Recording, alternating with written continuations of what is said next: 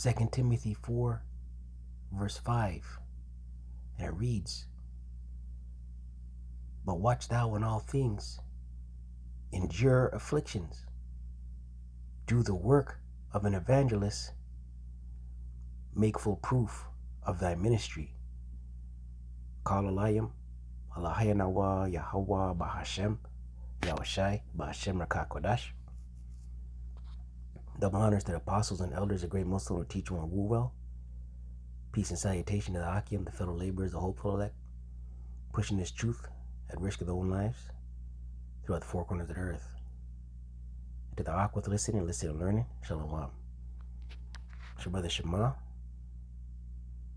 from the Pillars of Benjamin camp, here with another lesson. And through the spirit and power of Yahawah, Yahawashi. The title of this lesson, Do the Work. Right? And now is not the time for taking their hands off the plow, man. Right? Gotta stay locked in, focused. All hell's about to break loose. Right? The Most High Yahawah Yahawashi is turning things up. Esau's coming out hard. Everybody's getting sick. Now's not the time to get shaky hands. 2 Timothy 4, verse 5, and it reads, "But watch thou in all things," right? Be circumspect out here, man. Watch. Know what time we're in. Endure afflictions, right? Whatever it may be. Your woman, your family members, your job, right? Infirmities, whatever it may be. Endure.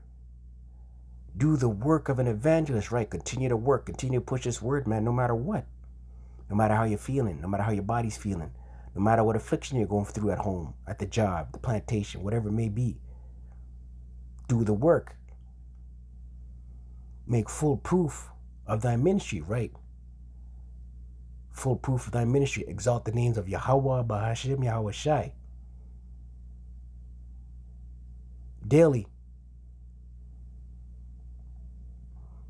Right? Let's get a scripture. It's a lot.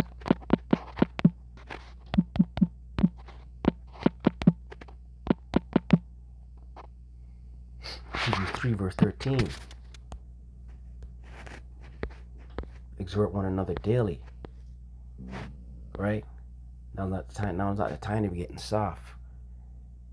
Hebrews 3, verse 13. And it reads, "But exhort one another daily," right? Exhort meaning to build up one another. Who? The elect. Lord willing of that number. The brotherhood. The Akyam. But exhort one another daily. Right? And how do we exhort one another? Through this word, man. While it is called today, lest any of you be hardened through the deceitfulness of sin, right? There's a lot going on right now, man. Right? It's easy to get sifted out here right now. Through the deceitfulness of sin. So this word's got to be pushed. Right? The famine of the word's coming, eh? Amos 8 and 11. The famine of the word's coming. Right? Where no word's going to go out. Let's get that since we mentioned it. Amos 8 and 11. Yo, Esau about to lock off his internet. Amos 8 verse 11, it reads, "Behold, the days come, saith Yahawah, power, that I will send a famine in the land, not a famine of bread, nor a thirst for water, but of hearing the words of Yahawah Bahasham Yahawashi." Right, that those days are coming, man. Big tech gonna lock things off. Internet gonna get locked off. Social media gonna get locked off. Right? The Most High gonna withdraw his prophets from off the streets. That's when the door of repentance is closed.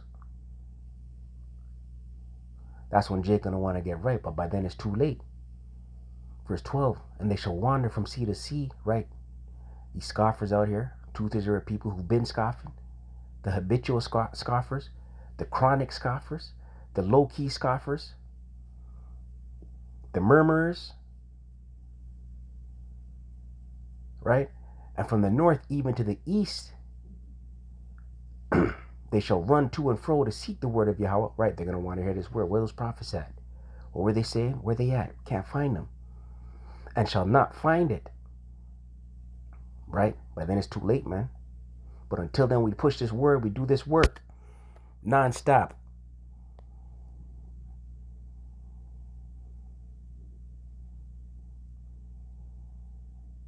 Revelation 3 verse 15, it reads, I know thy works, red letter. Our Lord said this, Yahawashi. I know thy works, that thou art neither cold nor hot. Right? The Most High don't want you cold. Right? The Most High knows your works. He knows you're neither cold nor hot. Right? I would thou wert cold or hot. He wants you either cold or hot. There's no in between. Right? So we're supposed to be on fire for this thing, man. Continually pushing this word. Daily. So then because thou art lukewarm, right? Because you're in the middle. And neither cold nor hot. You're not cold nor hot. You're just in the middle. Right? Sitting on this word. Hiding the word in a napkin. Right? Not doing the work. Not doing the epistles. Not hitting the highways, the hedges. Not teaching, right? And neither cold nor hot, I will spew thee out of my mouth, right? The Most High is not dealing with that, man.